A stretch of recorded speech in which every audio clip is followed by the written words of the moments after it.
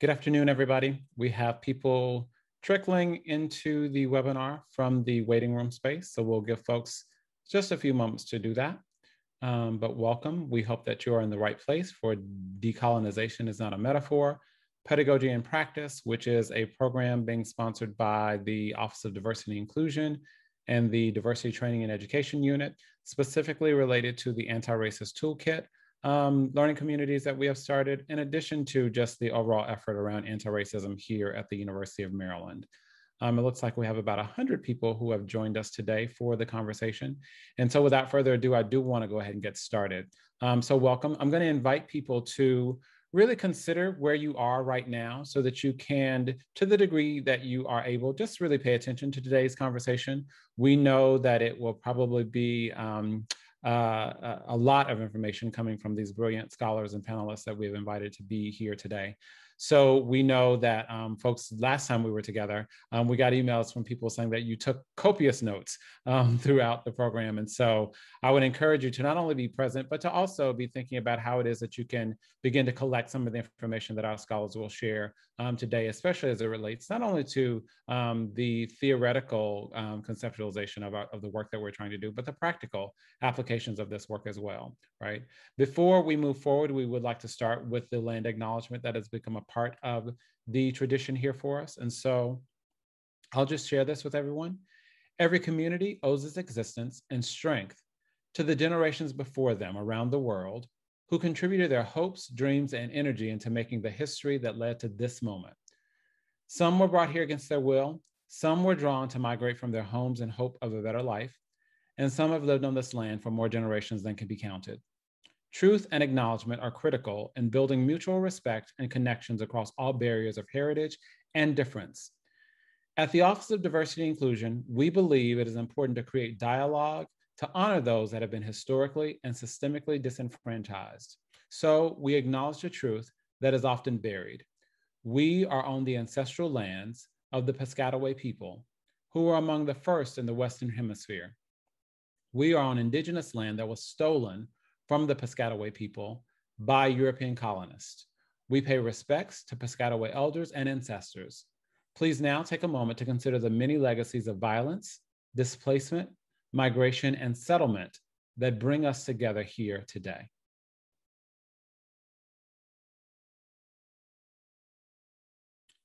Thank you.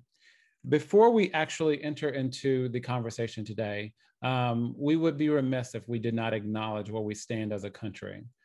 Simply thinking about what happened yesterday in Boulder, Colorado, where a gunman went into a grocery store and murdered 10 people. In addition to thinking about what happened about a week ago in Atlanta, Georgia, where a gunman went into several massage parlors and murdered many folks, including Asian women.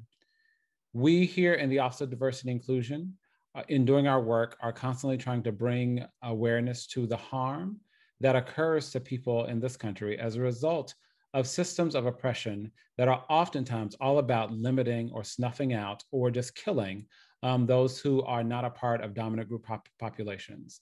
And so we want to just bring some attention to not only the Asian violence, which is really important for us to recognize, but we also want to pay attention to what seems to lie at the heart of all of this, which is also white terrorism, right?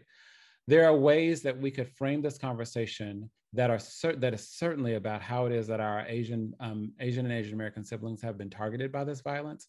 We also do name that it's a violence that is steeped in whiteness, white supremacy culture, that is really about valuing the bodies and the beliefs and the behaviors and the lives of white people at the expense of all others, in addition to really thinking about how it is that masculinity is also playing out in this.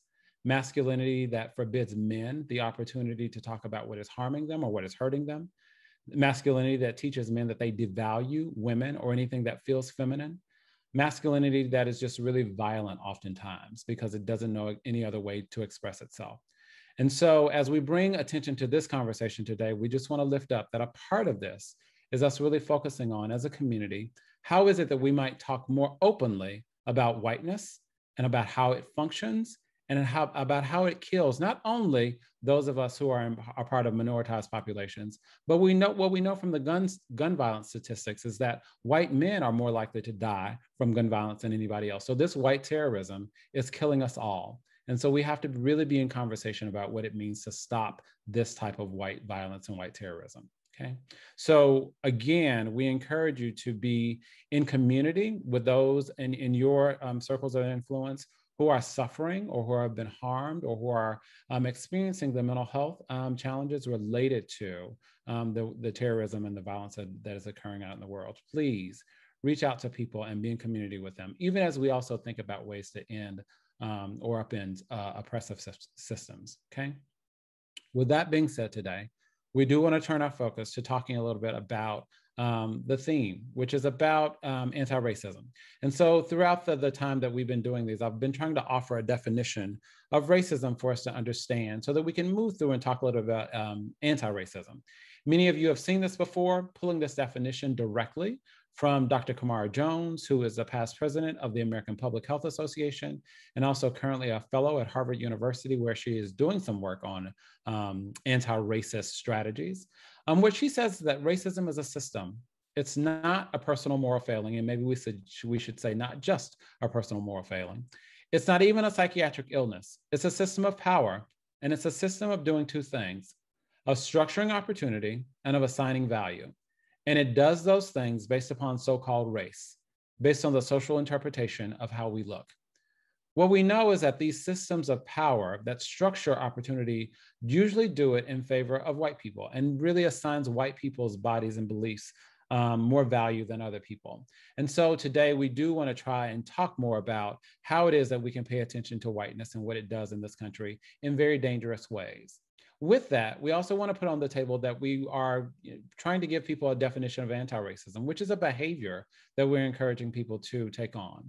But anti-racism is about pursuing racial justice by naming, sometimes feeling, understanding, being accountable for, and then transforming the system of racial stratification that structures opportunity and assigns value. And of course, here in the University of Maryland community, we know that we have lots of efforts that are occurring now. What we would want you to be thinking about is, how are you going to be accountable to those efforts? How are you going to insert yourself into those efforts in order to do your part to transform the system of racial stratification that our students oftentimes tell us about, that is harming them, that is hurting them, that is making them feel unsafe here in our campus community, and not just our students, but faculty and staff as well. In order to have this conversation today, the folks who created it, Jasmine Pichardo, Adam, I just forgot Adam's last name for some reason, Kegler, in addition to two staff members who are no longer with us, they started out by talking a little bit about how it is that anti-Blackness is a really important part of this conversation, and then move quickly to thinking about how we could focus on decolonization. And so one of the pieces that they inserted into the curriculum was a paper entitled "Decolonization is Not a Metaphor," which is the name of our program today. I want to just give you a little bit of background from the information from that paper so that you can have that information even as I transition this and hand it over to our panel today, okay? A part of talking about colonialism or colonization is to talk about settler colonialism here in the United States. And we all know, right, very commonly what that looks like, although we don't oftentimes call it that. But it is about the settlers from the European colonies coming to these United States or coming to this land and displacing Native folks, right? And so here is a piece from the paper by Tuck and Wang. They say that settler colonialism is different from other forms of colonialism in that settlers come with the intention of making a new home on the land, a homemaking that insists on settler sovereignty over all things in their new domain. They also point out that this has really deleterious effects, especially at its beginning, for two specific populations. In order for the settlers to make a place their home, they must destroy and disappear the indigenous people that live there. So this has been really harmful for indigenous communities and actually snatching out the lives and the futures of indigenous populations here in our country. They also say at the same time, settler colonialism involves the subjugation and forced labor of chattel slaves whose bodies and lives become the property and who are kept landless. So really thinking about how it is that we have also, through colonialism, harmed Black folks and those who were enslaved initially in this country. Okay. Now, when we're thinking about colonialism or decolonization, something very simple, and this comes from a paper written by the ACPA that we will try to give everybody access to as well. But they say that decolonization seeks to unsettle, albeit in distinct and unique ways, oppressive structures of power and privilege. Specifically, decolonization has a decided focus on the repatriation of indigenous land and life.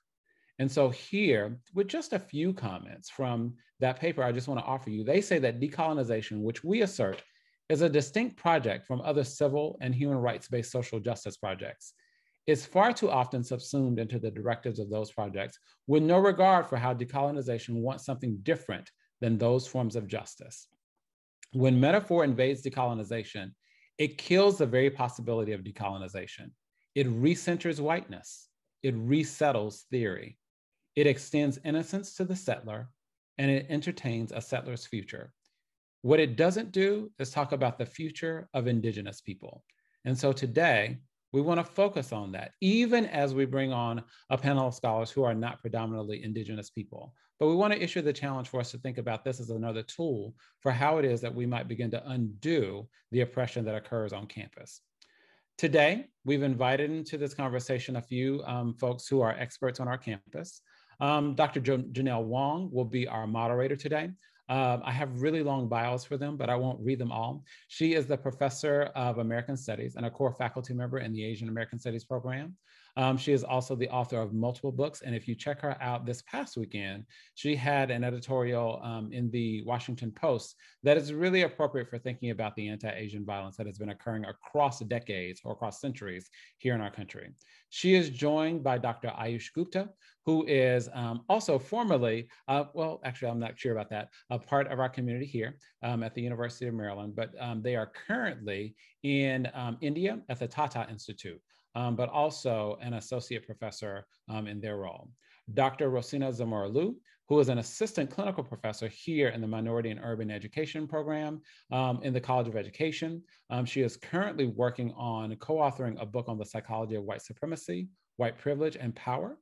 And then we also have Dr. Bailey Marquez, who is an assistant professor in the Department of American Studies and also an indigenous scholar from the Santa Ynez Band of Chumash Indians. Dr. Marquez has been featured at a previous teaching that we had, and her brilliance was several people emailed to me about the brilliance that she shared during that conversation. So I would like to turn it over to Dr. Wong today to get us started with this conversation. Thank you all for being here.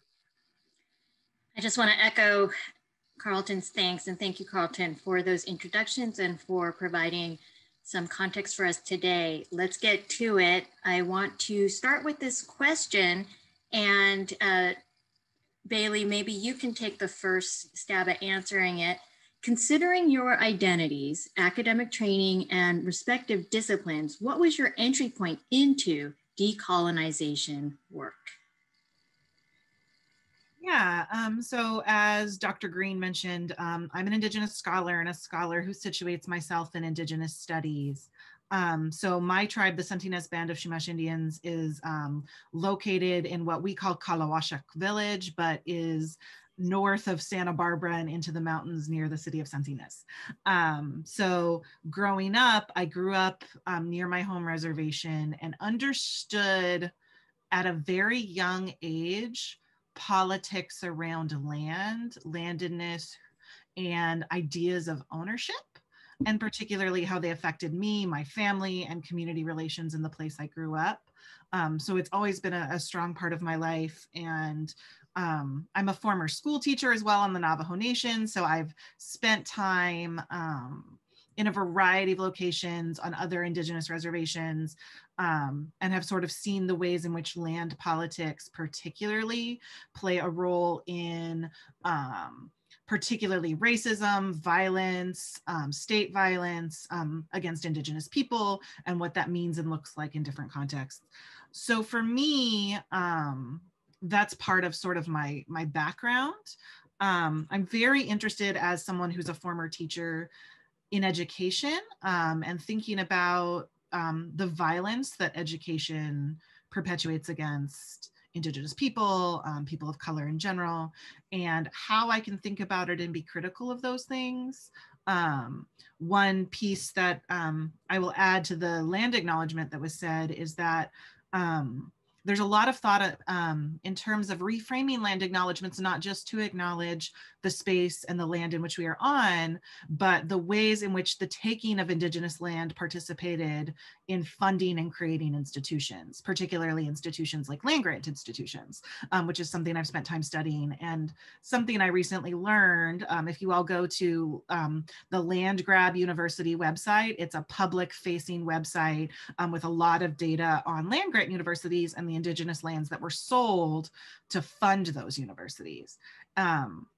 And I actually realized that land that my great grandfather's family came from is part of some of the parcels that were sold to fund the University of Maryland, which was an interesting full circle moment for me as someone from California, not from this area, but who is now working on Piscataway land in the state of Maryland. So I'll stop there and let others chime in as well. Thank you so much. And Ayush, what was your entry point into decolonization work?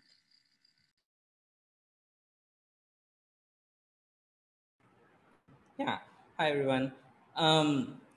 Really, like my background is in physics and engineering. For so quite some time, I was just, merrily just pursuing physics and engineering. And then post PhD, I switched to education research. And that's really when I started sort of like engaging with many more ideas of social justice. And I think that movement for me was aligned with my coming out as queer. And that sort of like, participating in some of queer politics led to greater and greater gradually understanding of how the personal is political, right? And that started merging with education, over time. And having done science and engineering, one of the things that I was realizing was that so much of science and engineering is entangled with militarism, right? Like one of the postdoc offers that I had was to work literally on torpedoes that can be propelled without lighting a charge, right? And when I objected, then I was told, well, if you don't do it, somebody else will do it, right? And so I quit and I started doing education research. But then, over time, I started hearing this word that people in education research are talking about, like decolonization. And what exactly is that, right? And it rang a bell because, I had this personal, like, wrought up feelings about the British colonization of India, right?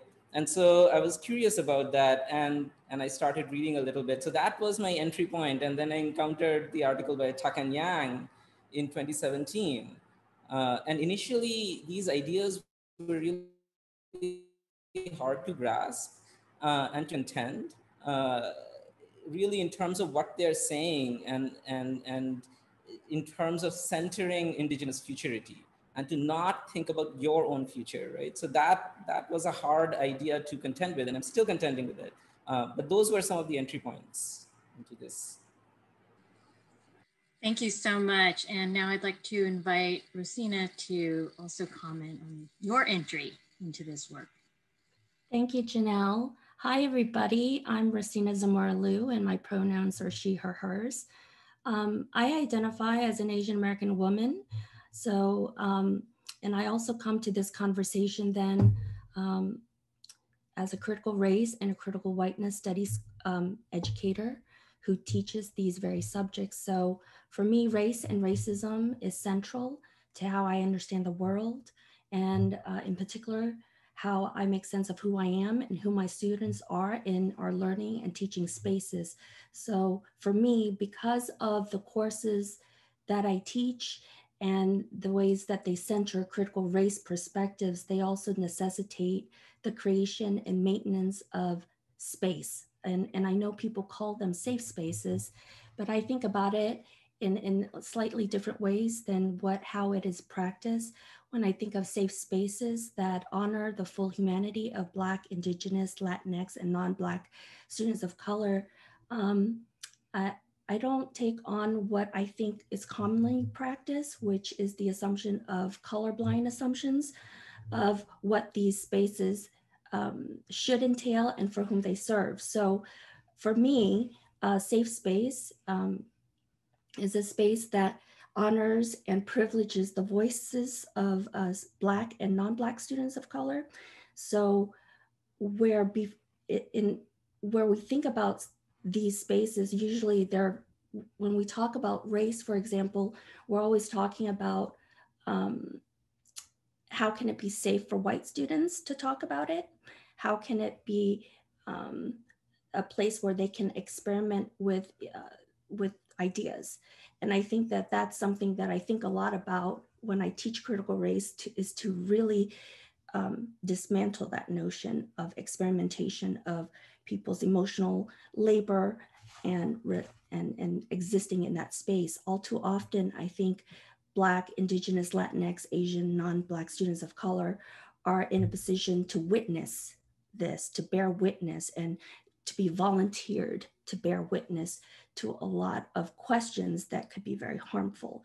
So it's a roundabout way of saying that I think we have to rethink about how we conceptualize classroom spaces. How do we decolonize the conventional hierarchies and whose privilege and whose voices we privilege inside of that space? Thank you so much. And I'm going to ask you to elaborate a little bit more on this.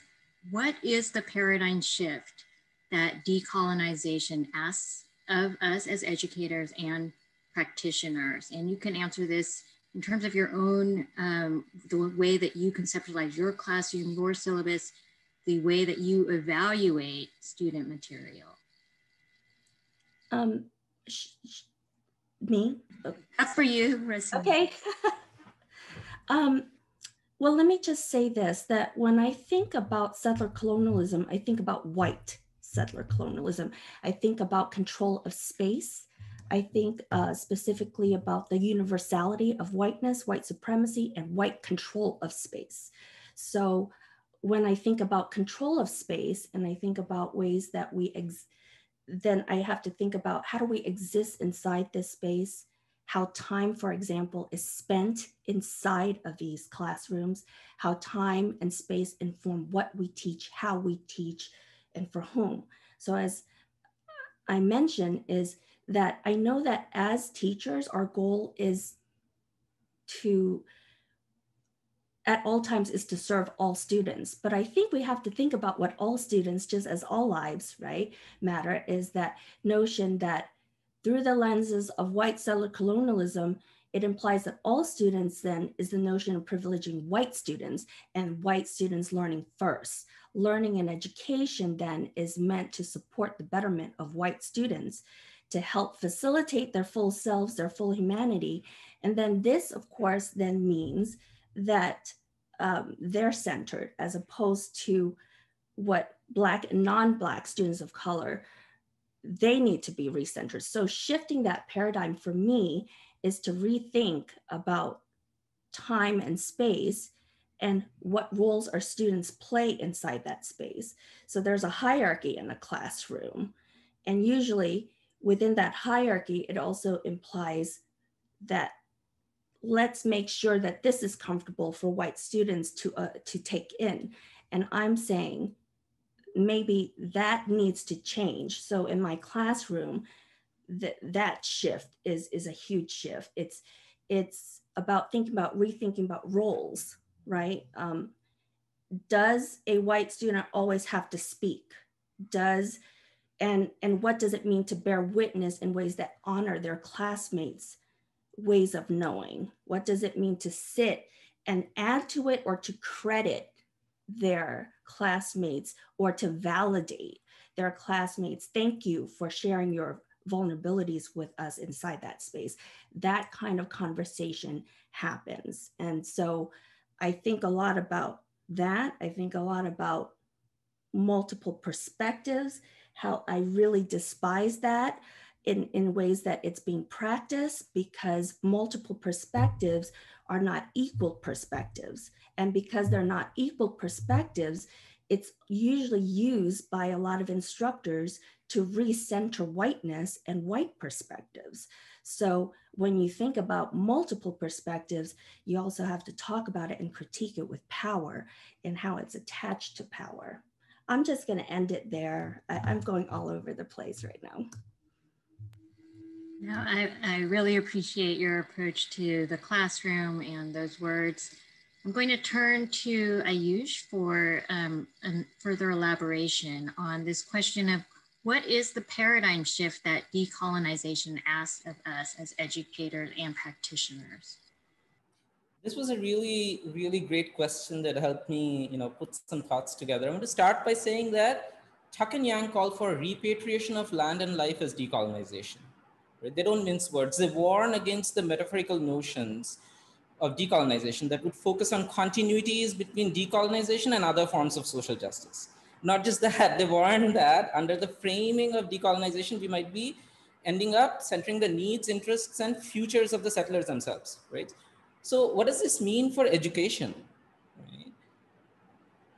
This requires us to make sense of what does repatriation of land and life might look like on this university. So I want to explore this question, cognizant that even if I try to do this, I run very close the risk of recentering the systems as it is, right? To assuage my own desire to look for continuities given my own positionality, right? So with that caveat, I want to try a little bit, right? And so one kind of paradigm shift that I want to argue for would be to center the idea that indigenous folks have a right to be here. Indigenous folks have a right to thrive here on this university land, on their own terms as whole people beyond just bodies. Their knowledges, their languages, their epistemologies have a right to be here. That's the paradigm shift. But what does operationalizing it mean? We'll have to lean into the discomforts now, right? You see, but because like the common reference would be, of course, right? Like, I'm cool with that. But, like they should have the right admissions criteria, right? Meaning they need to have a PhD before they can be professors. Like they have a right to be here, but they need a PhD before they will be professors, right? They need to have the right prerequisites in order to advance to the course, right? They need to get the right grades to pass, right? And I want to say, no. Drawing on the notion of incommensurability that Tuck and Yang talk about, I want to say that the current systems of admissions within the epistemologies of disciplinary boundaries, the English language hegemony of learning within socio-technically divided systems, of success that are defined in narrow technocratic, meritocratic terms, these are incommensurable in Tuck and Yang's terms with the notion of decolonization. Right? So if you want to center indigenous future, we will have to let go of this criteria. No merit criteria, no fees criteria, no language criteria. Center the idea they have a right to be here. And they have a right to thrive here. But thriving is not made possible, right? Because of majority white population, racist culture, technocratic education, syllabus, programs that do not have space for ecological, holistic education in indigenous languages, highlighting indigenous history, ecological understandings and technologies and spirituality, as well as the white hegemony of cis heteropatriarchy, right? Of course, by bringing in cis heteropatriarchy, I do not want to decenter from indigenous lives, but I want to be aware that indigenous folks are also queer, they're disabled and so on. And so we want to look at that intersection, not necessarily make it white queerness with that caveat, right? So let's repatriate that space. Let's center indigenous thriving and reorder this world, right? Like that's what Tuck and Yang are saying. And they're not mincing words, they're very clear. They say, drawing on Fanon, incommensurability is an acknowledgement that decolonization will require a change in the order of the world. And so I want to say that the paradigm shift here would require a change in the order of the university. I can't simply change the classroom. And this is not limited to students, by the way. Indigenous folks don't have a right only to be here as students, they have a right to be here as professors, as deans, as vice presidents, as president, as members of the board of directors. They have a right to be here and thrive here that is not contingent on having to prove their credentials to be here, right? Without having to go through the sequence of white supremacist aligned hiring, tenure, and promotion processes. So they have a right to be here and pursue their own living knowledges, their living histories, their living epistemologies, not beholden to the disciplinary boundaries, the technocracies and meritocracies that currently define the system that we are in, right? But then people will say, well, will not that add to the labor of indigenous folks, right? And here I want to draw on my friend, Dr. Simeon Hayter-Adams, who said, then repatriate labor. Non-indigenous folks, specifically white folks, need to give labor without asking for credit, for ranks, for status, for awards, without occupying lucrative decision-making positions. Give labor. Right? That's the paradigm shift, to reorder the institution to center indigenous futures, nothing less. And that's what I want to imagine here. And it would mean, I'm quoting again from Taka and Yang, it means removing the asterisks, periods, commas, apostrophes, the whereases, buts, and conditional clauses that punctuate decolonization and underwrite settler innocence, right? The native futures, the lives to be lived once the settler nation is gone. These are the unwritten possibilities made possible by the ethic of incommensurability. So that's the idea I want to lean into in terms of the paradigm shift. And I want to say, end by saying, you know, at times, this requires us to deny the certainty of our own future. And that is scary. And that is something that folks like me need to contend with and make peace with. Thank you so much. And I want to give Bailey an opportunity to also address this question.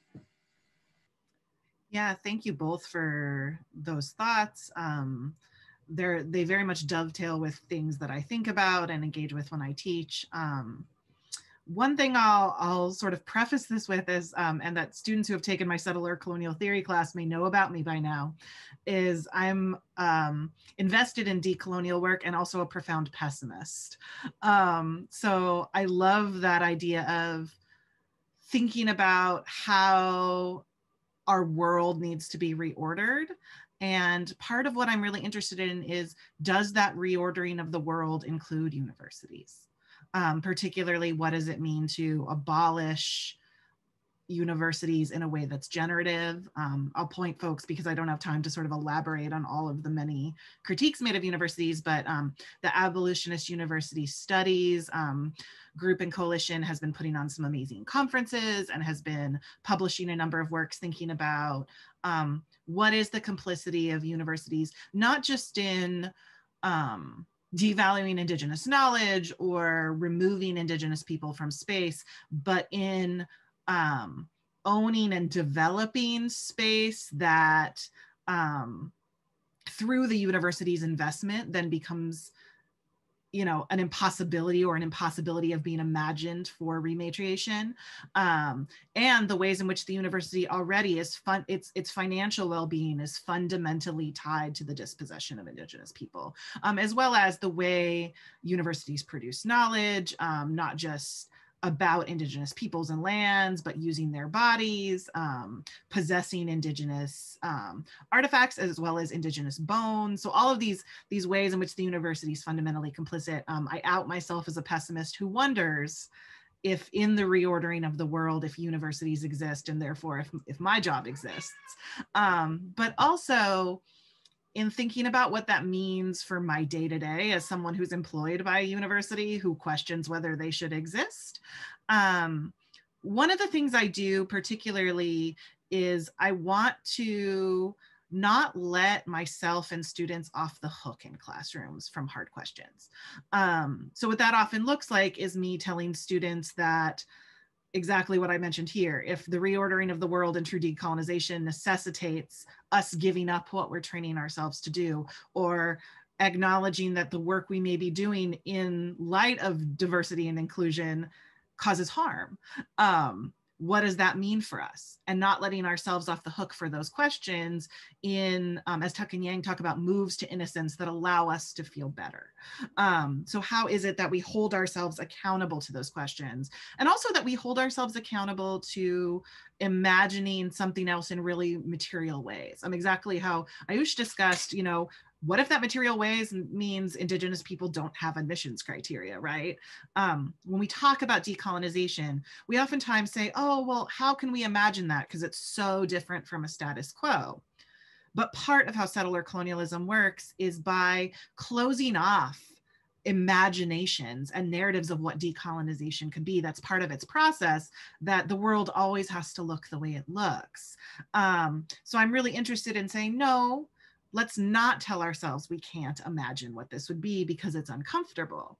Let's tell ourselves that we must imagine what it would be, and we must make ourselves uncomfortable in order to think about what this, this type of space could look like in moves toward decolonization. So for me, that's a huge piece of the way I approach teaching, is pushing us to continue to be uncomfortable, because I think we should be. And I think that discomfort should derive some of the ways we engage with and think about decolonization. Thank you so much. And we're hoping to get as many questions in here as we can. So I'm going to ask each of you a question, and then hopefully we can open up for Q&A. So first, Rossina, what are the requests and asks of folks with dominant identities where their background has not informed them of necessarily the cost of doing decolonization work? What does this moment, or not this moment, what does this paradigm shift require of them? Let me just build off on what Bailey just shared with us. I share the pessimism with you, Dr. Marquez. I really do. That's all we talk about in our critical race theory class as well, is that dismantling possible. And I think that a lot of times when we talk about this conversation continues to be centered with the hope that people will change for the betterment of everybody. This is always based on goodwill and good intentions. And let me just be very clear. That hasn't worked. It hasn't worked, and it hasn't worked, and it won't. I think what we need to understand is this. I don't know that people are willing to give up their white racial privileges in order to just have a world where everybody is equal. There is a function to colonization, just as there is a function to racism, just as there is a function to white supremacy. There is a reason why these things exist. And they exist because it maintains white power. And I think until we can really understand that piece of it, going back to constantly thinking about how do we dismantle this, how do we do that, it's not going to work. So when I speak to my colleagues, for example, the conversation is often steered toward, I also want to do good. And I believe my colleagues that they want to do good. But beyond the individual choices of wanting to do good is the structures in place, the structures that is maintained, that continues to privilege whiteness first and everybody else last. And when I say that, I think there's also a hierarchy within groups. So among communities of color, there is a hierarchy of how whiteness positions us. So when we're thinking about, for example, Asian Americans and our precarious positionality of the in-between, the model minority, all of those positionalities, let's just be clear here. Model minority does not mean that white people think you are great. It is a tool. It is a tool that is used in order to keep whiteness first and a buffer against other people of color, okay? So when I'm thinking about this and thinking about how I convey this to my colleagues, I want them first, I invite them to think about how they continue to benefit from the status quo. I think they have to be explicit about that. And if they're willing to give that up, are they willing to give it up? And at what cost? So those are things that are, I know I'm going in circles, but I don't think we have an answer. And I think to think that, and this is the question that we always get, what's your answer to this? What is your solution to this? You barely sat with the problem. So how do you expect to have a solution? So those are things that in these conversations that we're having, I want us to sit with it a little bit longer. I want us to really examine our complicities. And this is not just to white colleagues, this is to colleagues of color as well, ways that we have been complicit in perpetuating anti-Blackness, and white supremacy because of what we think we gain from that complicity.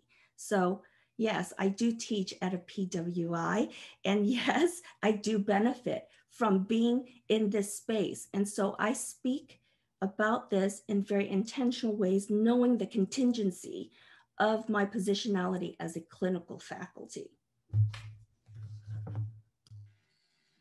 Thank you so much. And Ayush, I want to move to thinking about STEM in particular, because this is a topic that I think is not often addressed, but what does educating STEM students with decolonization in mind look like when many project STEM students, as you mentioned, STEM students go to work on are possibly, exactly as Dr. Liu just mentioned, are possibly complicit with the projects that we are critiquing here. Yeah. So like science, technology, mathematics, engineering, all of these have a long and storied history of entanglement with the colonial enterprise, right? Like if you look at the history of development, it is literally hand in hand, right? Here's a quick little example, right? If you're playing with a catapult, that doesn't require mathematization. Children can build catapults, they can play with it, right? So when does mathematization come in? It comes in when the catapult has to be turned into a scaled machine in order to be able to catapult a very large stone to level a village. That's where the mathematization comes in, because I can no longer just build it, right? And this is documented history, I'm not making it up. This was the history of mathematization of these machines, right? And scientists, exalted scientists, went and asked for money for this, right? So understanding this is important, right? Because it is still continuing, right? Today, the AI, the artificial intelligence enterprise, we're all gaga about data science, right? Like data science is the thing to do. It is fueled by the military-industrial complex. And if you don't believe me, go read Pentagon reports that say this is the next frontier of war, so we need to pump people. So when we think about computer science for all, that's what we are thinking about, is how do we build the trajectory from elementary school to the military-industrial complex, right? And at the same time, science and engineering is not just in these military industrial complex sense, but literally in terms of land grab that Tuck and Yang mentioned. Science and engineering is implicated. There was this lots of newspaper articles a few years back on the Mauna Kea observatory that was building on lands that were sacred to Hawaiian people, right? And not okay, right? Similarly, the Dakota Access Pipeline and we saw the protests around that. So pipelines, they are also going next to and desecrating sacred indigenous lands, right? So literally science, the enterprise of science is still today engaging in grabbing land, not in a metaphorical way, in a very literal way. And that's something to understand, right? So it's in this context that I want to think about what does decolonizing the science classroom mean, right? Like the question starts becoming a little bit ridiculous, right? Like this is the nature of the world and we're talking about decolonizing the classroom, how cute, right? And so, sorry, I'm becoming sarcastic a little bit, but so, this thing is not going to be changed by simply adding a course to the curriculum, by talking about education, right? So to talk about this from within this education enterprise is incommensurable with decolonization, right? So fundamentally, different pursuit, I think, needs to happen of knowledge that needs to be imagined. And it's not clear to me that settler scholars are actually suited to fully imagine that future. Definitely not by themselves, right? Maybe in partnership with indigenous folks. But even then, right? And so that brings me back to indigenous folks have a right to be here and to pursue their own knowledges. And we need to create space for that, right? So what are the kinds of solutions that are being imagined in the STEM space? And these are actually being imagined. These are actually being called decolonizing STEM education. So I'm not, again, not making this up. So one kind of solution proposed is to talk about the ethics of STEM, like we need to talk about the ethics of science and technology, either as a course or throughout the curriculum. We need to talk about, place-based projects, rightful presence, community-centered projects, and all these are getting named as decolonizing because there's a currency within education scholarship to claim to decolonization, right? And all I can think of after reading this piece today again is that these are all just metaphors, right? Like, how can these be recognized as legitimate decolonizing enterprises if the trajectories of students lead them to military industrial complex misaligned with indigenous futures, right? Like that we should have some dissonance there, right? And so I think that education will need to attend, including STEM education, we need to attend to these long trajectories and make alternative futures possible, right?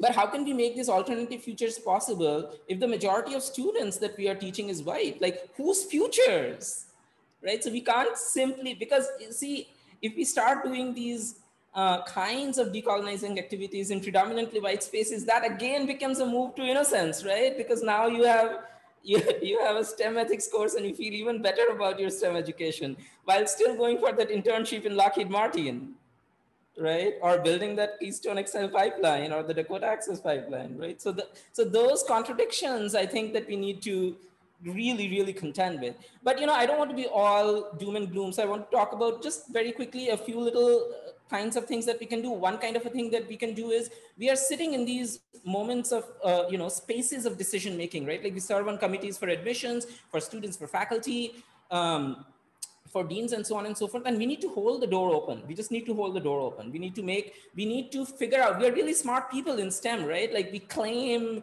to be like Nobel laureates, we claim to be making the most innovative discoveries, and we can't figure out an argument against meritocracy?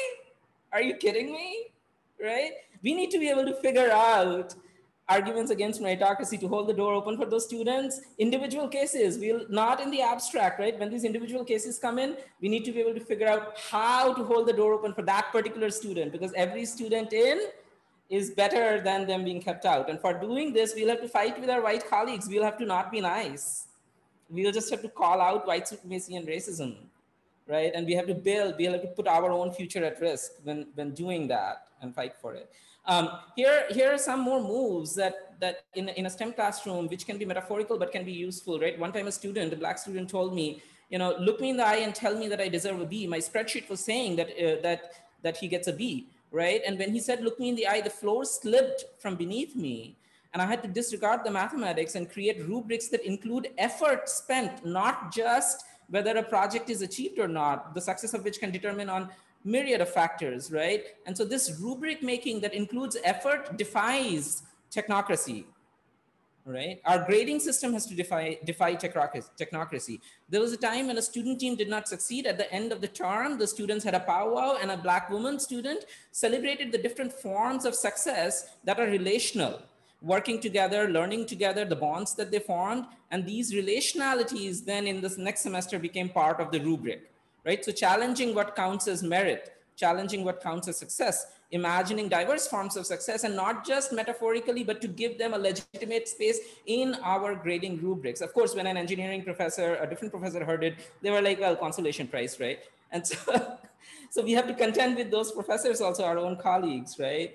Another kind of a thing, a Latino student comes beaming, not because he was able to do something, but because he was able to teach a fellow student something. So once again, the rubric changed in my classroom to be able to imagine that kind of leadership role, the teacher role, the expert role, not later, not once they have graduated, but in the here and now, to make those roles available in the classroom, to celebrate them and to make them part of the assessment, so that, how teams are assessed depends on whether they are helping each other or not. That is part of the rubric, right? So we use our mathematization skills in order to make space for these epistemologies, these relationalities. But again, all of these would remain invalid if we are doing this when Indigenous students don't have a space in this thing, right? And so what count, when we don't do these things, what is counting as excellence? What counts as excellence is aligned with technocracy, with the lack of relationality, narrow forms of success. That's what we are saying is white excellence in some sense, right? The reproduction of white ideals, right? But again, I just want to come back that to make these trajectories possible, we still need Indigenous professors, Indigenous deans, vice presidents. And we who are sitting in decision-making sort of positions, we don't have an excuse. We need to hold the door open. So that's what I think needs to happen in STEM.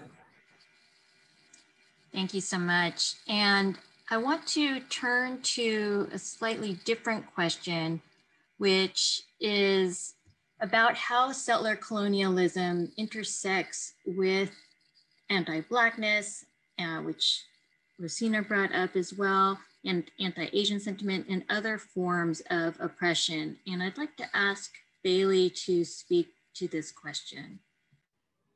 Yeah, so this is a question that is very close to my own interests, heart, work, research. Part of what I study is the schooling of Black and Indigenous students together and the ways in which there were intersecting forms of violence perpetuated, and the ways in which those violences tried to set Indigenous and Black communities up against each other. So I think when I think about this, I recently was on a panel for one of the anti-racism teach-ins, and I told this story there as well, but I think it's very instructive.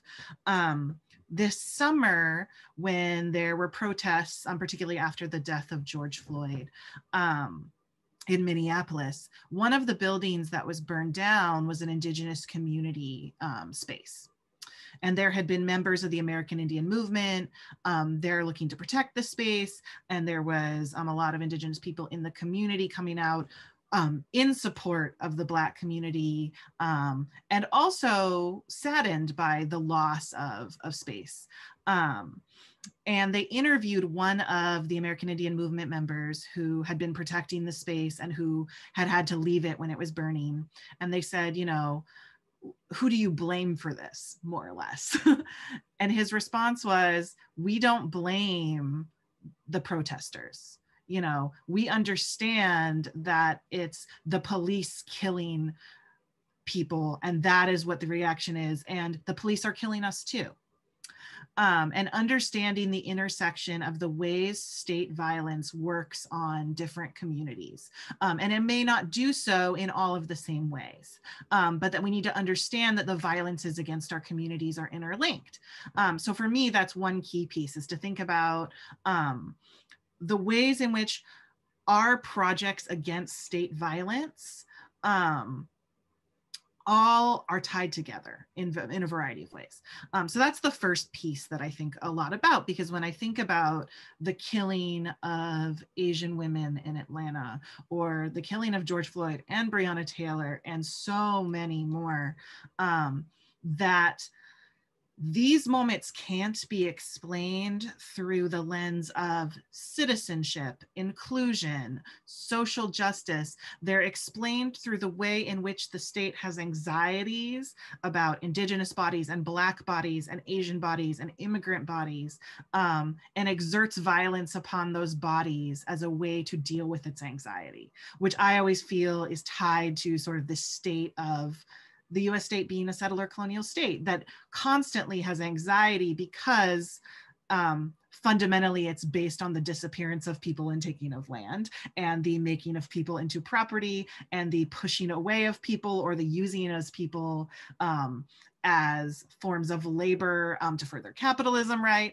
That there's an anxiety of the state based on that founding, and that those of us that are subject to those violences by the state are subject to the state trying to deal with its anxieties. So that also pushes me to think about when we are formulating calls for solidarity or to work together, oftentimes one of the spaces in which that becomes difficult is we talk about, well, are our goals aligned? Because oftentimes when we make social justice demands, they become demands of inclusion, of gaining citizenship rights, of gaining the ability to be in a space, versus thinking about our demands in relationship to the settler state's anxiety, I think is really important for me. So when we make a call for inclusion, that alleviates the state's anxiety, because it's saying if the state can just include us all equally and we can all live in a beautiful multicultural future, then the fundamental anxiety that the state is founded upon can just disappear nicely. And for me, an indigenous politic and decolonization is a call for no, that we cannot dissipate that anxiety through a politic of inclusion, and asking for all movements of people that are fighting state violence to sit with that fundamental incompatibility, that we need to call out the anxiety of the settler state rather than find a way to reconcile it. So similarly, and Ayushi spoke to this wonderfully, this idea of, and Rossina as well, like that we're asked to like have solutions. And sometimes I think we're asked to have solutions to alleviate our own anxieties. And I've been playing with the idea that I refuse to give solutions to people, that I refuse to tell people that there is a solution that is easy, because incommensurabilities come with work. So for me, I've started thinking about also like, what is the solution we're asking for? Because if the solution is figuring out how to alleviate the state's anxiety over its illegitimacy as a settler state, that's not a problem I want to solve. If it's asking for us to solve the problem of how do we integrate Black, Latinx, Indigenous, Asian communities into the broader republic, that's not a problem I want to solve. So what are we really being asked to solve? And sometimes are we being asked to solve ourselves and our assertion that we refuse to, you know, let people off the hook and make moves towards innocence. So for me, that's a huge part of thinking about how all of these pieces are tied together, both asking for other social movements and anti-racist movements to be accountable to that, but as Indigenous people also being accountable to and thinking about the ways in which the violence we experience is tied to the violence that others experience. Thank you so much, Bailey. And I want to give the participants a chance just to reflect for a minute and put questions into the chat so that we can just pause for a moment to absorb some of what has been said. And I also want to give each of the panelists a chance to respond to some of what has been said here, because I know there's a lot of tensions that have been brought up, a lot of difficult topics, and I just want you each to have a chance to respond to maybe what someone else said or to say something before we open up the discussion. And so I'm just going to give you all just a minute to pause and think about some last statements. And then we'll open it up for Q&A. So each of the panelists, I hope that you will speak for just to respond a bit to one another, and then we can open it up. And I'm going to start with Rossina. Thank you, Janelle. As I was listening through to both Bailey and Ayush speak, and this notion of the interconnectedness that we have here, you know, the interconnections of anti-Blackness and anti-Asian. And as an Asian American, critical race educator, I think a lot about this. I think a lot about how anti-Blackness is this through line by which white supremacy thrives and survives. So when you think about white supremacy and ways that it depends on anti-Blackness, then I think about the roles of Asian Americans. And I know that I mentioned it with the whole model minority designation. The model minority designation restores the racial hierarchy, the ordering, and reinforces the superiority of whiteness. And so it's constantly situating Blackness as meaning not fully human, right? So in other words, anti-Blackness, as we know, is the dehumanization of Black people.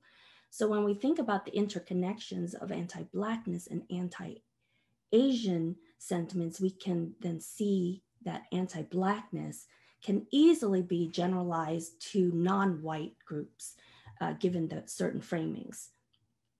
And that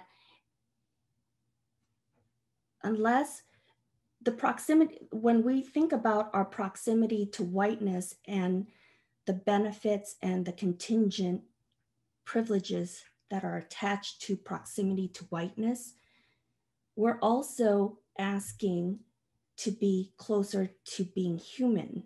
So I'd like to disrupt that a little. I think when we're thinking about privileges and things like that, we're thinking about when we are complicit to white supremacy, we get benefits, right? We get these contingent benefits. But that contingency, whiteness is synonymous with humanity, right? They're the ones who get to be fully human. Everybody else has gradations of humanization. And so I think that what does that mean then for us as people of color to reclaim and declare our humanity independent of whiteness? And is that possible, right? And in a white supremacist state, structures and systems exist so that it forbids that. But what if, and this is from my students of color, my Black students of color who asked this question so brilliantly, what if we can exist outside of whiteness? What if we can exist and have our full humanity that isn't determined from this? And that is an imagining, because right now, as we know, as a critical race educator, racism is permanent. And so what is the possibility and impossibility of that? And so that's where my pessimism keeps me. Thank you. And before we open it up, just maybe if Ayush and Bailey can respond in 3 minutes each. Rossina, I really appreciate your, thoughtful way of thinking about locating ourselves as non-Black, non-Indigenous people of color within this matrix, right? That is structured by race, and how are we called to do this work? To imagine, the final notion that you ended on, to really imagine our humanity, that is pretty awesome. I really appreciated that. And of course, like, I wanted to add that, in addition to race, also how that reality and maybe that imagination also has place for queerness, right? And for variety of abilities, right? So imagining those futures, right? And imagining that position. And I was also resonating really with one thing, with almost everything that Bailey said, but one of the things that really stuck out, and I was taking notes, was, how this discourse of diversity and inclusion sort of like alleviates our anxiety, right? And the settler state's anxiety. And that anxiety as it's embodied in us, never leaving us off the hook, right? And I really appreciate that. And you said something about, like, how asked to have solutions. The solutions is also alleviating our own anxiety. And I find that this demand to solution is interesting. Whenever somebody is problematizing something, somebody will ask and say, so what's the solution, right? And that was my first reaction when I read Tech and Yang, right? Like, what's the solution? And it's taken me, I don't know, like 4 or 5 years to start grappling with the idea that that's my anxiety. They are not obligated to. And actually they in the closing paragraph sort of like, sorry, that is Bailey's quotation. The demand for solutions is also alleviating our own anxiety. I was quoting Bailey, right? And they at the end say that, let us start with this idea of decolonization, right? Like, it is not to have the solution that will once again recover the future of the settlers. And most often when people are asking solutions, they're including me when I was asking for solutions, was to say, but what about me? What about the rest, right? And I think one of the things is to decenter from that, somehow make peace with that anxiety. I don't know, write us out of our futures. But thank you so much for all these amazing thoughts. Yes, thank you so much. And I want to thank the panelists for their thoughtful commentary. Bailey, is there one last thing you want to add to this discussion before we open it up to some of the audience questions? Yeah, the last thing, and I should hopefully be able to say this in less than 3 minutes, we shall see. But that idea of imagining our humanity, imagining futures and thinking about futurity, I think is really important to what decolonization is, because oftentimes, exactly as Ayush mentioned, we think that, well, I can't do that, right? But decolonization is active, not passive. It's not a waiting, it's a doing. Even if we know that the thing we're doing isn't decolonization, but that's what we want to work to. And that it's doing those actions with Indigenous futurity at the forefront of what we do. So I'm just going to put in the chat really briefly an example of one movement that I see trying to do that work. The Sogoreate Land Trust, it's based in the San Francisco Bay Area in Berkeley, but it's led by Indigenous women. And one of the things that they've established is a space to take donations, to get money. They suggest a sort of tax or gift that people living in the Bay Area should give to the Indigenous people who have always been on that community and whose land they profit from. And they use that to protect sacred sites, to try and buy land and take into trust, to do a variety of other work. And that's not to say that this is the end all be all of decolonization and that's how it looks. But this is one method. This is a group of people who are saying, what do we do at this moment in, you know, tying our action to rematriation of land? And that, so I put that up as one example of not a solution, but an action. So I'll end there. Thank you so much. And I know the audience is eager to ask their questions. So Jasmine, do you want to start on the Q&A and pose a few of those questions? Yes, happy to. Thank you all. My goodness. I think this has been one of the most active chats I have had the pleasure of moderating. So thank you deeply. We do have a few questions. Some of them are broad and some of them are really specific to our institution and some practices. So I'll go in a couple of orders. But the first one is asking, how do we place and think about colonization in the context of the US as empire? So thinking about what is colonization beyond the borders of the US, how do we make sense, meaning of that? And also what does decolonization or a conceptualization of decolonization then look like beyond US borders and thinking about US empire? And that was open to the group in particular, the whole panel. Jasmine, maybe I was thinking we could actually read maybe 3 or 4 questions and then the panelists can respond to the questions that since we're running out of time. No worries. So I'll add another 2. This one reads, many of UMD's academic programs, especially professional graduate programs, charge themselves with teaching a required statutory legal framework for practice that is fundamentally grounded in settler colonialism. Changing this paradigm means challenging laws, rules, and regulations. How can or should faculty treat this space in a way that is respectful, empowering, yet embedded in the reality of an unjust world and the need for people to be employed? And then a third one, does decolonization involve changing our capitalist economic system, or is our economic system compatible with a more equitable society? So yeah, those are 3 broad questions that have been added in the chat. Thank you, Allison, for your work behind the scenes.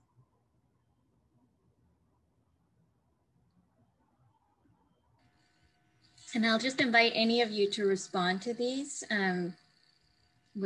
to 1 or more questions. I'll jump in with some quick responses. I tried to jot notes as I listened.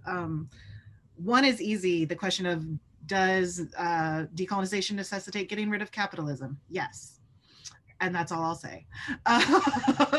But to me, that's the answer, and I'll happily talk with folks after about why that's the answer. 2, thinking about that idea of people needing to be employed and sort of living in a space that forces us to contend with the laws of a settler state, right? And our institution being enmeshed in those things. I think this is where Black Studies scholarship, I think, says some really beautiful things through the lens of fugitivity and the ideas of, you know, at one point, the laws were that, you know, Black people could be hunted down and sent back into slavery, and that obviously there have always been folks that have challenged what the law is. And we have to think about sometimes our relationship to laws, maybe as a fugitive relationship, maybe as an outlaw relationship. And I always think to Moten and Harney sort of thinking about the university and the undercommons. My favorite quotation for that is the only ethical relationship to the university a criminal relationship? What does it mean for those of us that have power, that have some stability, to harness aspects of what the university has to work against things that we know to be, you know, oppressive and in the realm of supporting white supremacy? What does it mean to act as a fugitive in the university space rather than an accomplice? So I frame that in the sense of, yes, we all need jobs. We also all do things within those jobs, some of which are in the undercommons of that, some of which are fighting against the things. Sometimes we spend our whole job fighting against something that we think is frustrating within the university itself, or that we know is causing harm. So I guess to think about that moment of action, right? That it's not that suddenly the world changes and it is decolonized, but what are our actions in space, knowing what we know and sitting with those problems in ways that are real and that don't let ourselves off the hook. For me, that's very key to how we operate, and understanding our power to do those things and how we are in place to do them. And Rossina or Ayush? I think Bailey said it beautifully. I have nothing additive to this. Do you want to ask another question, Jasmine, or do the panelists see questions that they would like to respond to in the chat? I can respond to the question about change. Is pessimism about getting rid of colonialism and racism justified?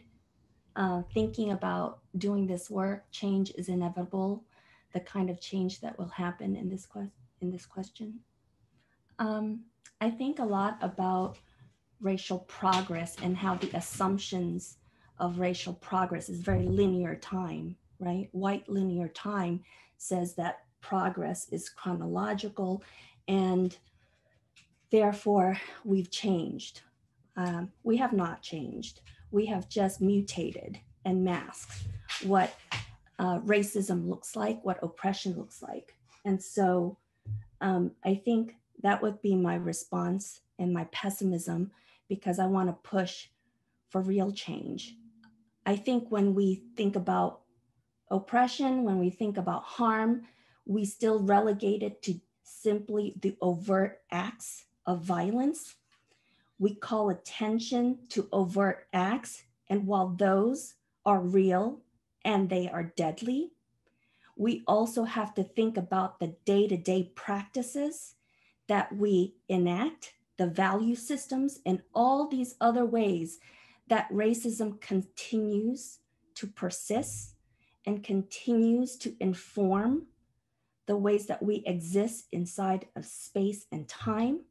And so change, my pessimism informs how I see change. I don't see change. I see it as a mutation. So that is the piece that I'd like to address. Ayush? Yeah, maybe I'll speak to that a little tiny bit more. This notion that, you know, creating change, I feel like sometimes when we look at the grand matrix, if you will, of all this colonization and racism, it is hard to imagine what can we do, right? And I feel like that anxiety, again, what can we do, comes from wanting to recover the innocent position, right? And so, like, what if, I invite us to try to think about change without trying to claim innocence for the work that we do. What if we think about ourselves as implicated and yet do certain kinds of things like creating access, like creating structural and cultural change in our classrooms, in our departments, in our lives, in our communities, where we can, when we can, but without patting ourselves on the back for it, right? And without, and with an understanding, with a view towards how that connects to structure, but without imagining that that is actually solving the problem or something like that. So I think that maybe if we do that, maybe there's a space for also recovering some hope within the pessimism, but not recovering innocence. Thank you. And I think we have some questions that are directed also to both Bailey and Rossina about the relationship between decolonization and critical race theory. So one of the questions is, how does decolonization rely on critical race theory? And then also, to what extent does it go beyond critical race theory? So I'll ask you both to contend with that question. Rossina, I don't know if you want to start since you teach the class on it. Bailey, it's all yours. Okay.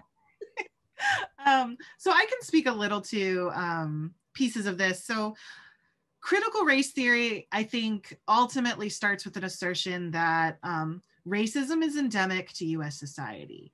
And I've cited this before. There's an Indigenous scholar, Brian McKinley Jones-Brayboy, who's Lumbee, who talks about tribal critical race theory and that colonization is ultimately also endemic to society. So I think what is really valuable about critical race theory is understanding the nature that these things aren't going away naturally. We're not on a trajectory where they're disappearing. And in fact, it brings a pessimism, I will say, to our understanding of historical change, that sometimes these moments that we think are large changes actually have retrenchment or function as Rossina said, as mutations, right? And that we need to be aware of these things.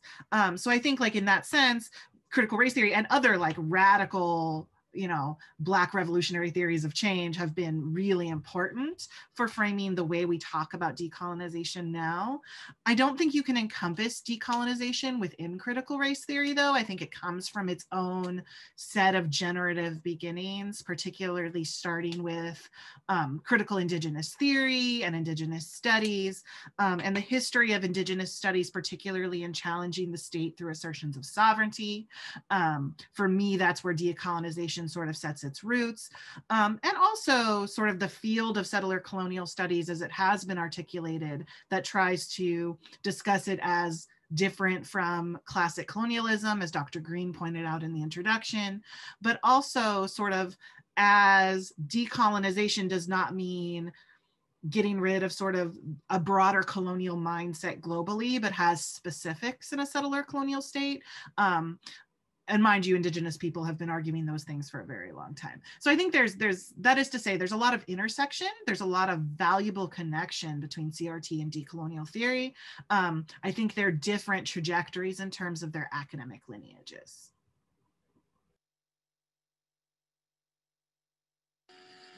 Do you want to add anything to that, Rossina? Okay.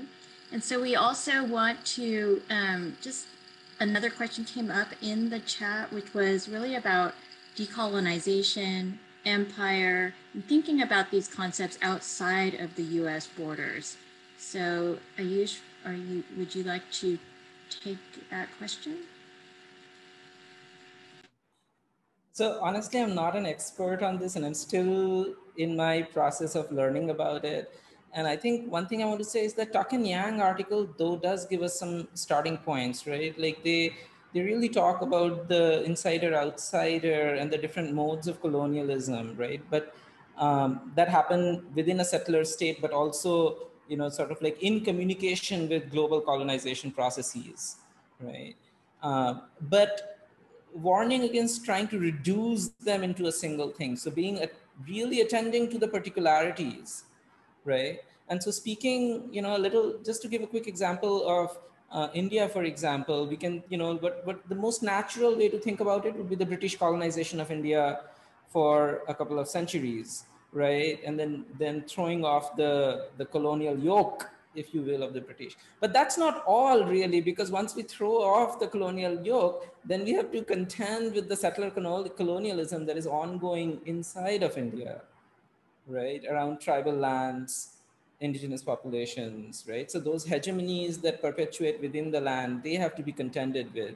And so this complex particularities and the way they talk to each other, I think, once again, I would encourage people to read the Tuck and Yang article and use that as starting points. That's my non-answer. No, I thank you so much. We covered so much ground with this and this discussion, and I want to thank the panelists for their thoughtful wrestling with so many of these questions. This topic is so important for our university, and there are many, many more ways in which we could explore it. So let me turn it over to Dr. Green. But thank you so much to each of our panelists for bringing their knowledge, their wisdom, and expertise here, and also helping us to think beyond our set definitions of knowledge and expertise. We appreciate it. Thank you so much, Janelle. We are so incredibly grateful to the four of you for spending this time together with us. I, for one, am so just overwhelmed with the information that you've been putting out and trying to write some of it down, tweeting some of it out for folks. And certainly we'll go back and watch the conversation again. We are really trying to challenge our community to think beyond what we are currently experiencing. I so appreciate Dr. Marquez, you pointing out that there's something about settler colonialism, all right? There's something, and I would think that Rossina would probably add this too, there's something about white supremacy culture that cuts off our imagination, right? We don't even get a chance to imagine what decolonization would look like. We don't get a chance to imagine what anti-racism would look like because we can just get so caught up with the anxiety, right, of trying to do the work. And certainly as a psychologist, thinking about how anxiety functions, and it takes our prefrontal cortex offline so that we can't even be the good human beings that we want to be in the world. So we really appreciate you all bringing your knowledge and helping us to think about this truly from an interdisciplinary perspective, from an interracial perspective, from an intercontinental perspective even, how it is that we can be engaged in this work. We look forward to the next opportunity where we will have a conversation really about healing justice. So be on the lookout for information about that, even as we try and continue to, again, push our community to do something different. We know that we are really capable here at the University of Maryland. You can see from this tremendous resource of knowledge and expertise and people trying to do things differently in their classroom that we can do this differently. So thank you all so much. Thank you, Janelle. Thank you, Bailey. Thank you, Ayush. Thank you, Rossina. Can't thank you enough. Just thank you. Thank you to Jasmine and to Allison and to Adam for all the work that they're doing behind the scenes. In addition to, I should just give a shout out because I always like to. Y'all know Tamia is somewhere, not even here. She is somewhere convalescing and she is still a part of this conversation. So thank you, Tamia, for being here as well today. Thank you all. See you next time.